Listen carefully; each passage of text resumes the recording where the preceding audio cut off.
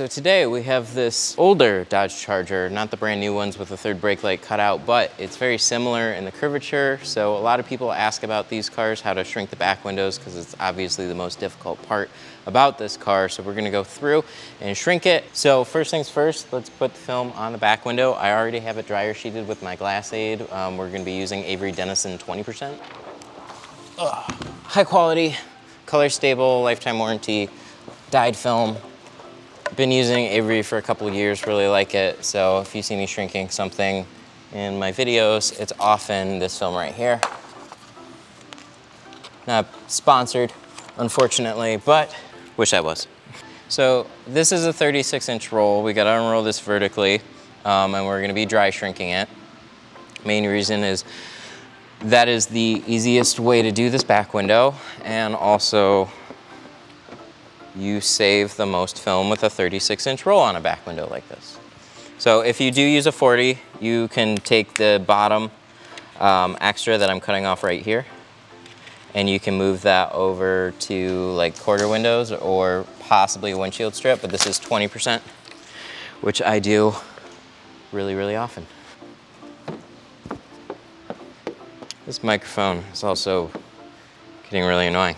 I love this thing. It's got a little mic right here. It's the Rode Wireless Go. It's been a lifesaver lately.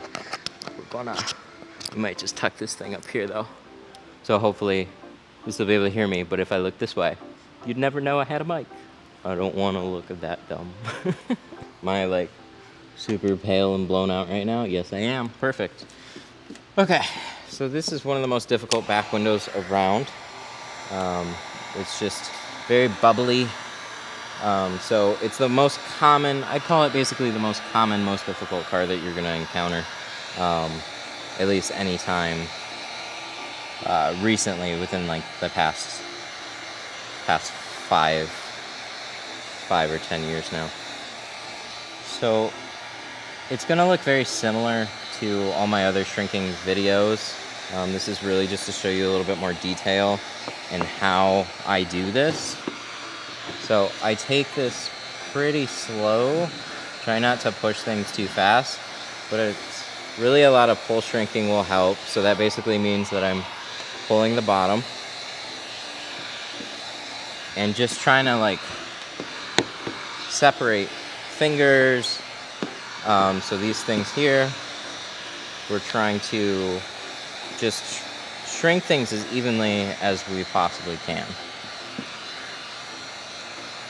This is also, like I said, Avery's NR film, so it's a great shrinking film, and that helps.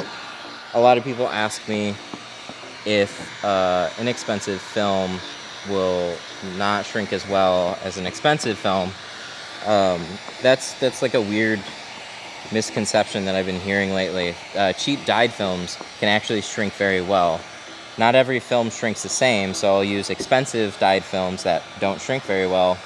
Most of them do.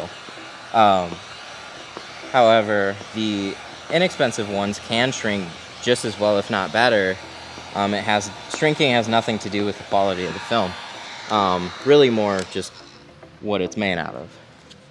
I am trying to get you as close as I can with this monopod, and I'm gonna try and stay out of your way as much as I can to show you as much detail in this section. So this is where a lot of people are gonna run into the biggest issues. We have a lot of film here, and if you just go lock this down and try and shrink it all right here, you can get away with it, but it also helps push some out on the side. So if you saw my 06 Honda Civic shrinking video, you will see a very similar thing happen here too.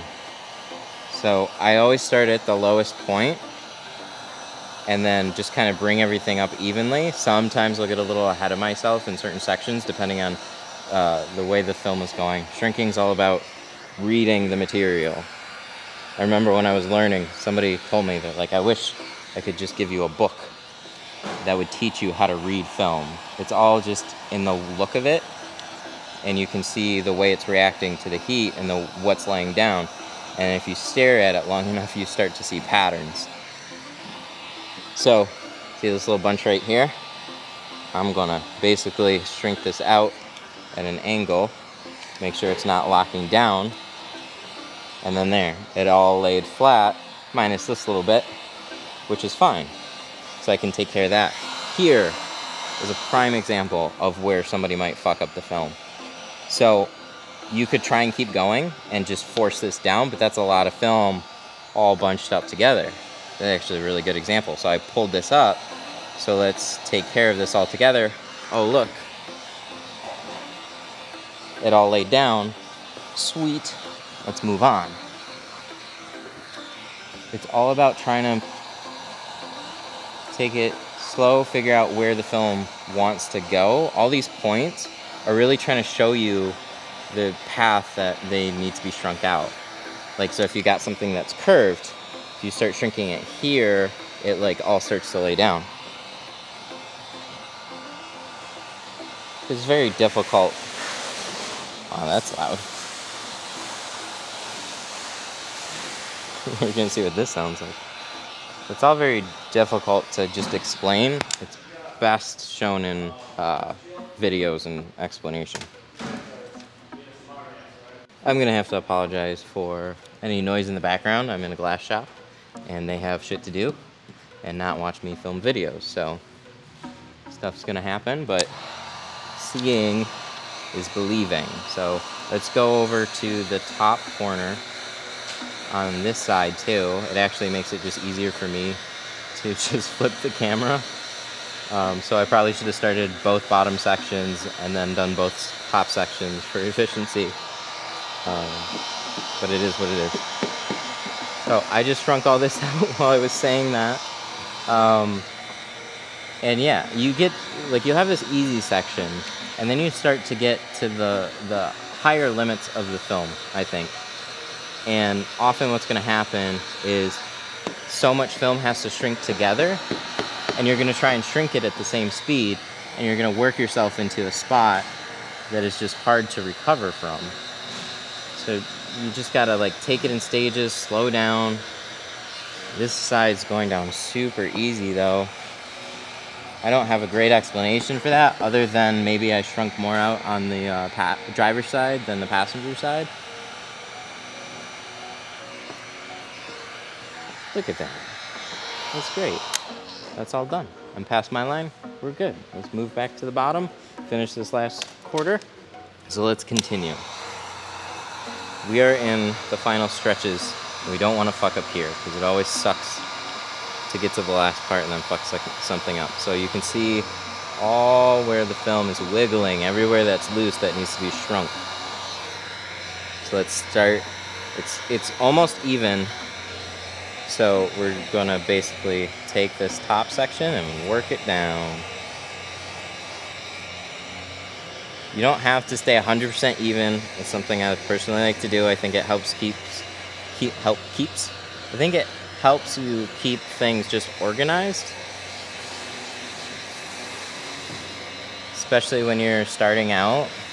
It's the easiest spots to shrink too, so you can get going a little bit. So look, we got all that down. I don't have to card this. All I'm doing with the soft felt card is smoothing down my film and locking it into place. And look, I got some film bunching up here. So again, with these corners, the bottom ones are going to be a little easier than the top ones. But same concept here. So we can flip this back, lighten it up from, you know, an H pattern, and just kind of shrink out evenly along this line and press it down. And now I've got like my new locked in spot for my H pattern, and I can lift that up at any point in time. So we're pull shrinking up to a certain point, because this is going to get a little hot because I didn't leave any extra film, so I don't want to start burning my fingies, whatever that means.